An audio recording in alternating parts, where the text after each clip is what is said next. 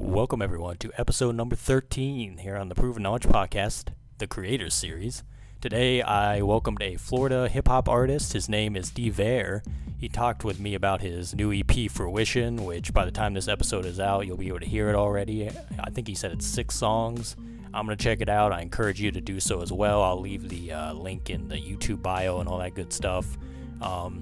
We kind of talked about a few new topics this week. I brought up to him if a good question if he preferred to drop consistent singles or if he preferred to do full albums and things like that, since kind of the trend lately has been to be more consistent as an artist and drop music at least once a month, if not more.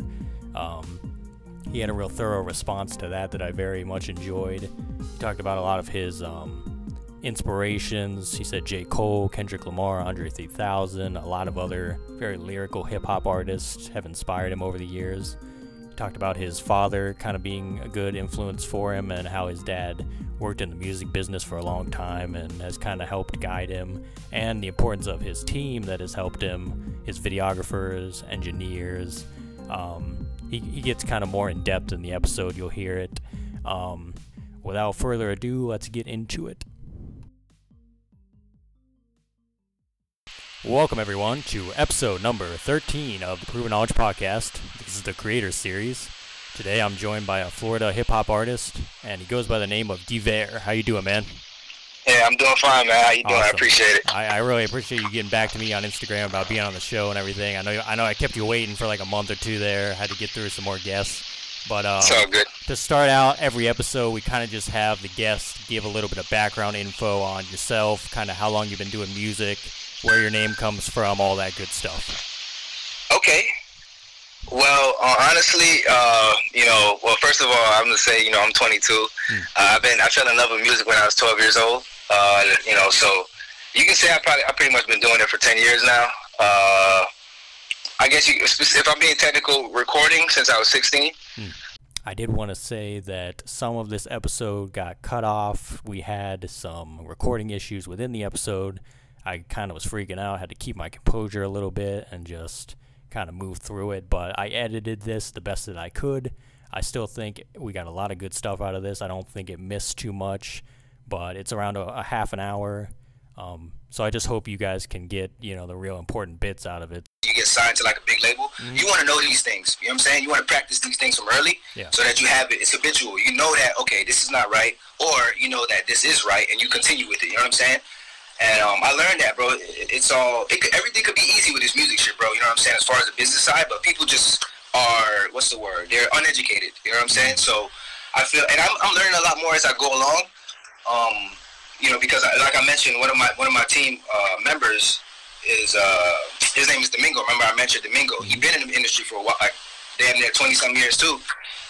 And he's teaching me stuff, while we're in the studio, just like, chopping it up or, listening to a beat or, we have a random conversation. We talk about things like that. So, that's one of the reasons I'm grateful, because I started to actually incorporate, the business mindset, like with the music. So I feel like that's a good habit that I grasped, that I got into, Yeah, it's kind of important too. I think those go hand in hand, and a lot of people forget that. Is like, you can make great music and everything, but if you don't have a concept of the business side, you're not really going to go that far. Like, you're just going to be making good music that no one's probably going to hear, and it's probably not going to have the impact that you want it to have and everything.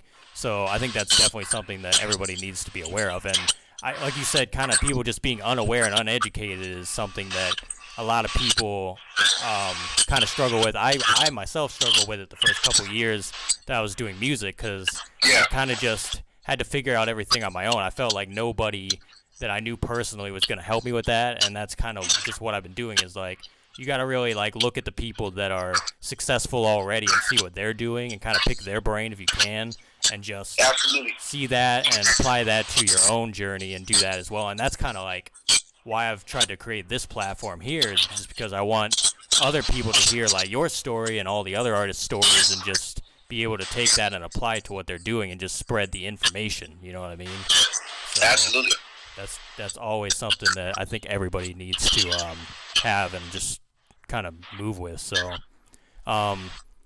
Who would you say, as far as artists go, are your biggest inspirations that kind of influence your music and what you do? There's a lot of artists, man. So from overall, like from old times to now and stuff like that. Yeah, it could be anyone. It could be anyone. Okay.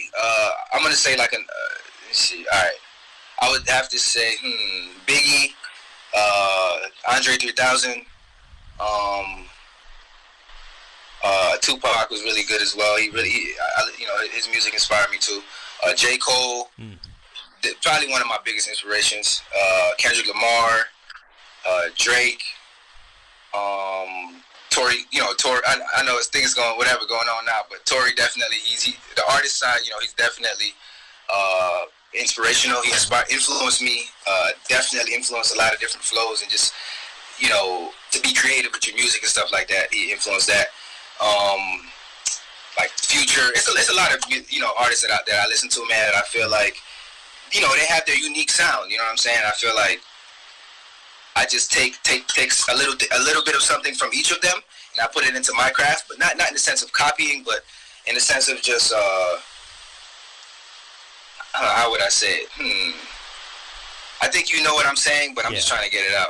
It's more just like taking the influence and kind of just doing it in your own way. It's not. Yeah, exactly. Yeah, exactly. Yes. And another thing is, like, I think people forget that, nothing is really, like, completely original. You know what I mean? Like, we're all influenced by. Dude, you hit it on the mark right there. Yeah. You hit it on the mark.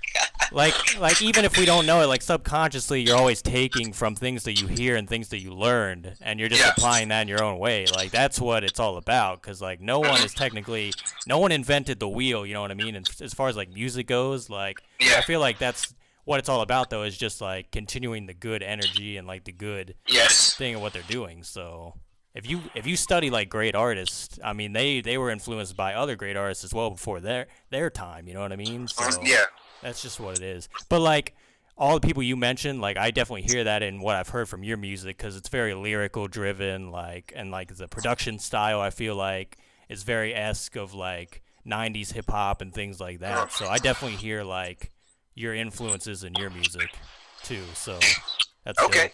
Dope. Out of those people or anyone else, is there anyone you would ever want to do a song with, you think? J. Cole. Nice. That would be dope. J. Cole, Cole's just so good, man. He's just so good. Like, yeah, he's absolutely incredible when it comes to this music shit, man. He different, bro. And I can relate to. Multiple people have told me I sounded like him, like, in the past, like growing up in my music and stuff. I feel like I evolved with my sound, but at the same time, you still gonna hear that influence because he's like lyrical, but he's like spontaneous lyrical. I'm like the same way, kind of, but he's conscious at the same time. It's like definitely I see. It's definitely something there that I would say is similar to that, the way I do it, but it's just in my own way. I have my own story, obviously. But, yeah, man, I would love to do a song with J. Cole. I think that's goals for a lot of people, too, is just, like, to be able to do a song with, like, someone like Cole or Kendrick that's kind of, like, considered as, like, the top of, like, hip-hop right now. And they're just they're just literally doing, like, the epitome of just being an artist to me. Like, they just do it all. So that's definitely awesome to hear. This is a new question. I kind of wanted to try it here on this episode first. I was going to ask, other than social media, what has kind of been a good way for you to get your music heard by the right people and kind of get a new audience, you think? Is there any other methods other than social media that you've kind of put into play as far as that goes? If I wasn't, if I wasn't halted by, my ideas and motives weren't kind of halted by COVID, as far as like, going to different venues and stuff and networking with people. That's something that I do, that I'm good at. That's probably the main thing that I other than social media, like, just meeting people, letting them know, like, yo, this is what I do. If they do something similar, or if they do, whatever they do, I'm just, I just like to meet new people, man, and just learn from people, you know what I'm saying? And, there's no really, because social media is so interconnected, bro. It's like kind of hard to not really use that nowadays. But Yeah, I like to just network with people on an organic level. You know, converse about multiple, you know, topics, whatever they do, whatever I do. We just relate on that level. And, you know, I show them my music. You know, if they like it, they like it. You know what I'm saying? If not, then they don't. But most of the time they like it. You know, you know, thank goodness. Yeah. So I just, you know, if it wasn't, like I said, if it wasn't for COVID, man, I would be doing this a lot more. I don't mind talking to people, bro. Yeah. So it's like, but you know, right now it's just kind of hard, you know, on that side. Yeah. I think, like, too, as, like, artists, I think a lot of people are introverted and they don't really like to, like, have conversations, like, face-to-face all the time. And we're so used to being behind a computer. But it's so good, too, to just get in people's, like, faces kind of metaphorically and, like, literally, technically. But and just kind of, like, connect in person, too, and with the people around you more often. And you'll meet so many new people that you might not have met. And like you said, though, like, with COVID, it's kind of tough because there's no concerts and there's no shows, and there's not a lot of networking events right now, because I know people hold a lot of networking events that are designed for you to meet new people. And, you know, hopefully we can get back to that eventually, to where we have those events coming back and you can do that again. And that's always something that I think everyone needs to do. So definitely, definitely, bro. Okay, this is another question that's a pretty good one that I just came up with this week. I know that I've heard a lot of people kind of recently say that putting out singles and, like, just songs, putting them out frequently has become more of a theme than putting out whole albums. So how do you as an artist kind of feel about putting out, do you put out more songs, or are you someone that would take a long time building the music and do, like, a whole album? Like, which one would you prefer, or does it not really matter to you personally? I feel like, so I mean, I feel like, you know, alright, so let me just tell you this, bro. I'm a type of artist, or I'm the type of person that I go based off of energy. So, you know, and how I'm feeling. And I'm not afraid to say I'm in tune with my emotions. So it's like, you know, if I feel like doing something and you know, I get that gut feeling to do it, or my intuition, you know, tells me to do it, then, you know, I'm gonna do it. So, like, I feel like I do a mixture, bro. Like, if I feel like dropping a single right now, or next week, I'm gonna drop it. Like, you know what I'm saying? If I feel like, but, like, when it comes to EPs and projects, I'm a little more, you know, strategic with that. But, you know, for the most part, when it comes to I drop, you know, I'll be more likely to drop a single, like more frequent singles and stuff like that, before I just drop a random EP or album, because you know, that obviously holds a lot more weight. Yeah. So I would have to take a lot more time and you know, make sure everything is rocking with it. But for the most part, yeah, bro, singles and, you know, small projects and stuff, I don't mind doing that. Like, you know what I'm saying? Like EPs, bro. After this EP, I'm gonna work on my let me see. I think I got a debut album I'm gonna be working on probably like early next year, or by the end of this year. But yeah, this is probably gonna be my last EP for a while. But yeah, bro, like I said, it's just a mixture, bro. Singles and, you know, whatever I feel is right, you know. I think, like, a lot of people too, it's just, I don't think you should limit yourself creatively, and I think you should be consistent. To me, it's like finding the balance. Like, you don't have to put out a song every week or something like that, and you can still make albums and take your time with them, but it's just making sure you're staying relevant, as well as not kind of messing up your own creative energy as well, because that's very personal to you as an artist. Like, you want to share great music with your fans, but at the same time, you want to make sure it's quality, and you want to make sure it's good. You don't want to just throw a bunch of stuff at the wall and hope that something, like, sticks, you know what I mean? Like, I think it's just about having the balance, and, like, pretty much what you just mentioned. I think that's how everyone should do it, is just, like, you can drop songs and things, and then, like, take your time with the real, like, projects and the meat and potatoes, if you will, of your catalog, with, like, that's, like, the deeper stuff and the real important stuff, and then you can put out songs every once in a while to just kind of let fans know you're working on stuff, you know, on other stuff. Absolutely. And another thing is, like, I feel like singles and, like, albums, like, should every song you drop should have a message. But like I said, you know, the projects hold more weight. So, like, for example, a single could just be like a spontaneous, like, in the vibe studio, whatever. You just want to be on some dope lyrical shit, like, yo, let me just spit these bars real quick, and, you know what I'm saying, single.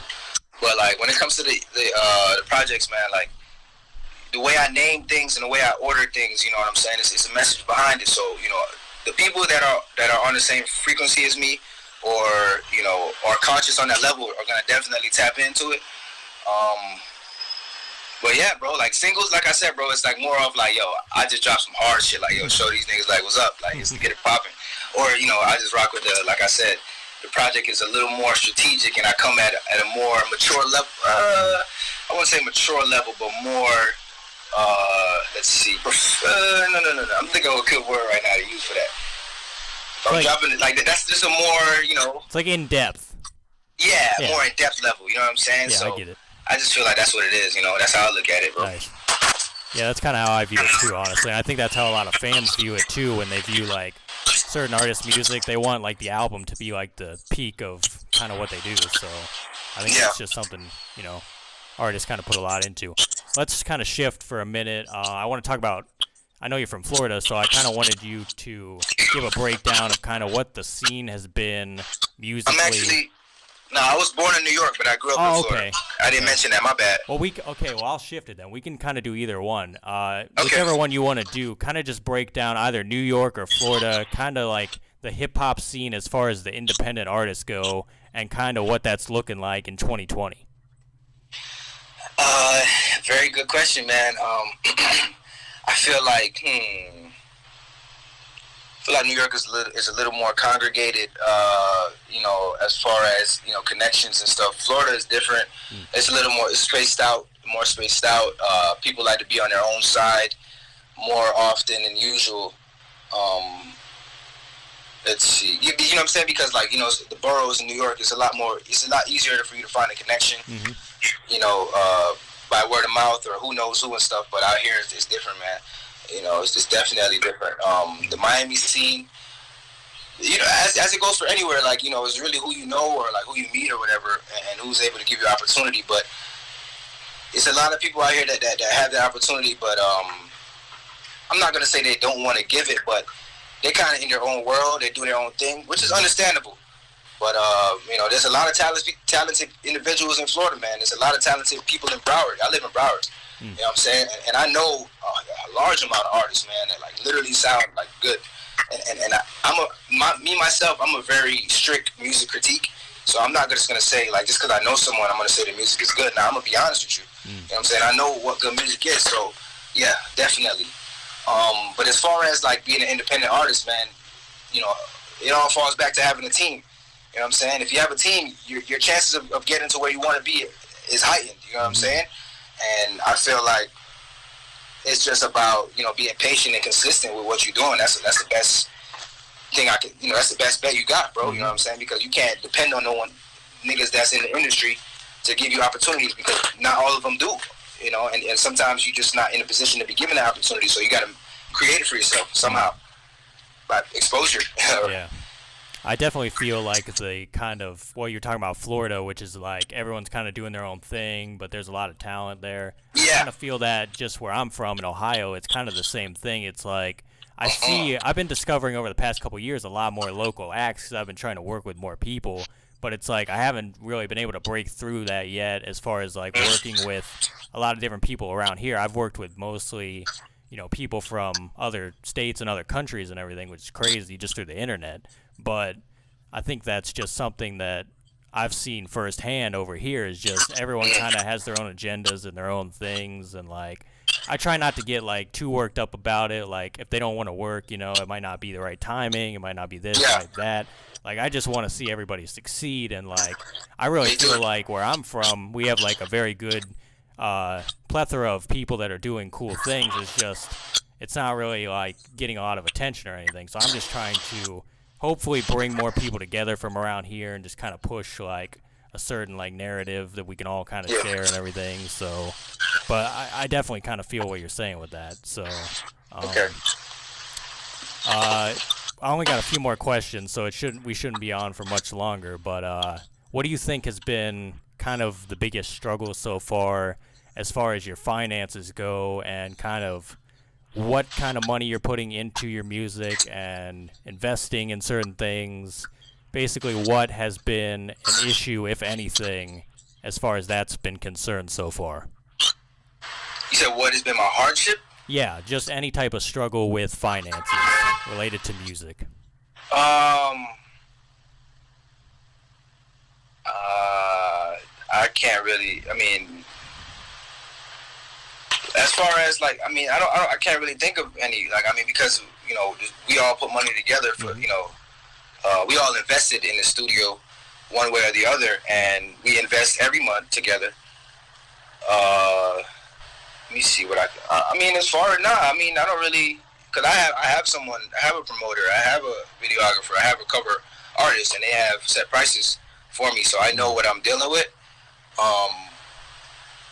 But and I'm a college student too as well. But I'm able to, you know, during this time of the year or for COVID or whatever, you know, I was luckily able to get, you know, assistance and stuff like that. So you just got to be smart, man. That's all. You just got to be smart, bro. You got to be smart with your money and just know when and how and why you're investing. It has to be a purpose behind it, and a positive motive behind it in order for you to really be satisfied with the outcome. You know what I'm saying? That's what it is. Well, that was a great like answer though, that you don't have like a lot of problems, because I know a lot of people, they've kind of haven't really had that kind of structure together so far. But it's good that I think you have like set people, like you said, set prices that you already know, so you can take like a certain amount of money and budget that out and already have it ready to go for for what you need and absolutely kind of what to drop. So I thought that was great the way you answered it anyway, and like it's good that you have that in place so that you don't have to worry about that moving forward, and you can just focus on the creative side of everything. You know what I mean? Absolutely. Yeah. So this is kind of, well, closely related, but kind of indirect question. What do you think has been kind of like any type of struggle as far as dealing with your time management, with studio time, with creativity as far as the videos go? I don't know. Probably used to be concerts, but now not really. Basically, is there any time management struggles balancing music with your everyday life? Okay, good question, man. First of all, I'm gonna say, man, like, you know, the writing, to me, I'm gonna start with just talking about writing, is basically like I can write any time of the day. Like I said, I go off energy, man, and if I have something already that's in the process of that I'm doing, like for example, if I heard a beat 2 days ago, and I don't write to it that same day, I go back to it the next day, or you know, maybe morning, any time of the day, bro. I'm so serious, and then I listen to it and I say, you know, sometimes just ideas come to my mind, and you know, bars start formulating, and then once I think of, all I need is that first line to start so I can keep going. But I just, you know, I don't rush it though. I don't rush the process. That's one thing that I was taught not to do, because that can mess up, you know, spontaneous, the right creativity. You can mess it up. So you want to just be patient with yourself. I like writing in the nighttime though, definitely. It's a nice time to write. But yeah, usually it'd be any time of the day. What was your question again? I'm sorry, bro. it was, I mean, you're kind of covering it right now. It's basically just like, as far as managing your time with the time you spend on music with. Okay, yeah, time management. So yeah, and I'm also in school as well. So like, I like to just balance everything out. Make sure I take care of my priorities first. Once that's taken care of, then you know, I feel comfortable just writing freely, and just you know, unbothered, bro. You know what I'm saying? That's all it is. Once my priorities are good for the day, I did what I had to do on a productive level. That's when I feel most comfortable writing. You know what I'm saying? And my mind is clear. Yes. And a lot of people take that for granted too. Like, they don't properly schedule things out within the day. And I found that like writing things down in like a planner has helped a lot for me. Like, I can schedule out like certain things I'm gonna do within the week. Like, I'm gonna post on social media on these days, and I'm gonna like be in a session this day with so and so, and that really helps a lot too. And it just kind of, it doesn't, you're not like flying by the seat of your pants at that point. Like, you actually have a plan set in place, so it's just easier for you, and it's easier on your mind and like your whole body, and you can get your sleep your certain amount of hours, and just, it helps so much. So that's good to hear that you got that. So if you could go back 10 years to your past self and kind of give yourself advice or tell yourself anything, what do you think it would be? That's an amazing question. I would say, you know, I would say be confident, stay ambitious, stay focused. I mean, because I feel like I've grown into that, but at the same time, I would tell myself that, man, like, you know, stay ambitious, continue being a leader, not a follower,